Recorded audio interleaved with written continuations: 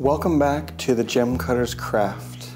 I'm your host, Justin K. Prim, and today we're going to be looking at one of the most important faceting designs for the early American gemstone cutting industry.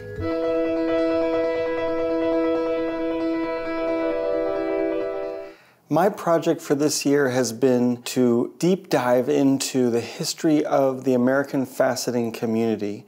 And one of the things that has kept popping up for me, one of the things that I keep encountering across America as I travel around, is this early gemstone design that almost completely disappears in later American faceting history, but was seemingly very important for this early period. So I first stumbled upon this design looking at the gemstones of J. Harry Howard from the 1930s and onward.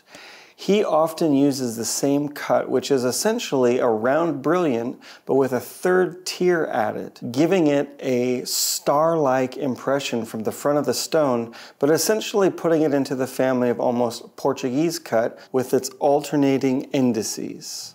Now, at first I thought this was an anomaly. I'd seen it in several of the 1930s Howard stones, but it wasn't until I started to see the same pattern again in Montana and again in Maine, looking at the early cutting histories of those mining localities, that I started to think that, hey, maybe there's something to this. In fact, it's not even a lost cut. I have the design in my last year's book, The Secret Teachings of Gem Cutting, under the name Star Cut, a cut that I learned looking at Sri Lankan cutters in the Sri Lankan cutting industry. At that time, I didn't realize that this was actually a cut that came from early American pioneers like J. Harry Howard and the cutters that were up in Maine in the 1880s and 1890s. The design consists of a three-tiered top. So we've got main facets, break facets, and star facets, which is really just the regular round brilliant design for the top.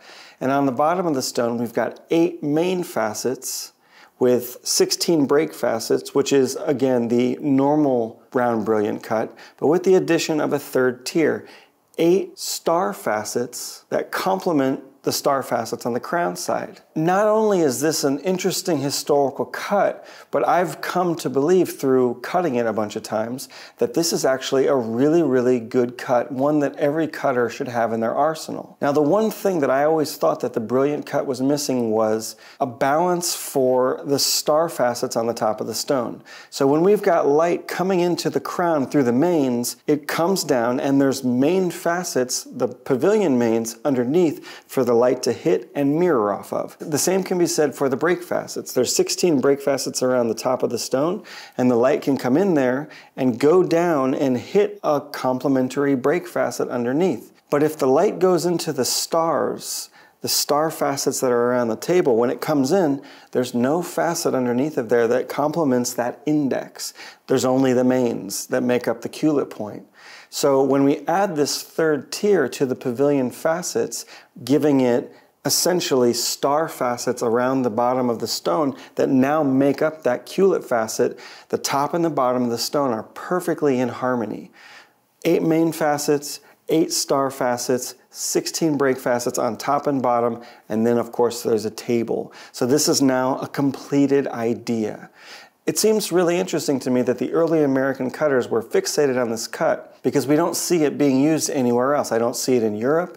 I don't see it in modern American cutting. It's just this one period between 1880 and about 1930 or so, maybe slightly later, but definitely before the 1950s. Earlier in the year, I came across this cut in Montana and I saw this necklace from 1910, which is full of Montana sapphires cut in this same 3-tiered round brilliant design.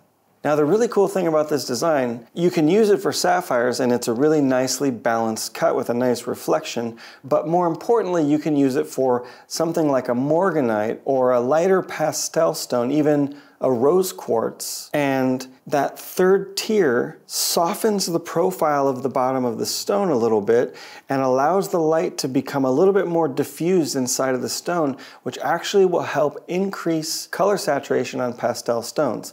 The Portuguese cut does the exact same thing, and for the exact same reason. So many alternating tiers without a lot of extra facets, and balance on the top and balance on the bottom means it doesn't give as much bright flash, bright reflection, but lets the light sort of spread out a little bit more and gives the stone a little bit of a softer but more saturated look, which is really important when you're dealing with a pastel stone like a morganite or a light aquamarine. Now, in the stones that I've seen that belong to J. Harry Howard from the 1930s, he used this cut on almost everything. I've seen it on amethyst, I've seen it on sapphires, I've seen it on aquamarines. Some of the biggest stones that he cut were in this pattern. So I've been looking at it, focusing on it, and experimenting with it to see how it works in different situations. And so far what I've seen is that it's a really useful cut.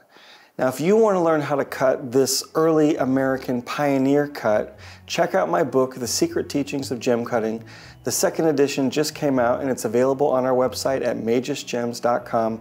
Look for the star cut and you'll be finding a variation of this same exact cut, the three-tiered round brilliant. I hope you enjoy the cut and I hope you enjoyed this video.